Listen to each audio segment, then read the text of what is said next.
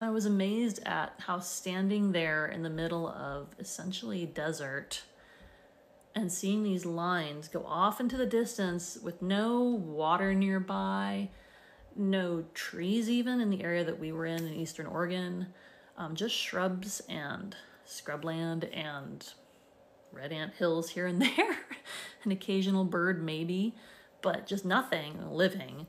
And how they would have gone miles and miles like that in those covered wagons.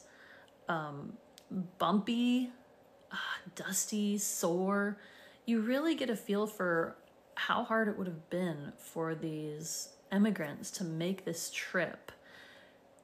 And whether you agree with the reasons they made the trip or not, you have to admire the tenacity, because I don't even like to do a couple hours road trip in a vehicle that's not comfortable. And yet these guys, these families, these sometimes just single people, but usually families and couples, they made this trek over difficult land.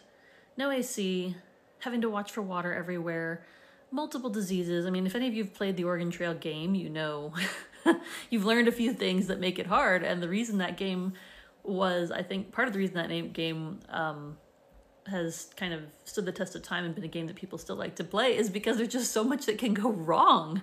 And it's not necessarily inaccurate. Like, a lot of people who tried to make this trip didn't make it.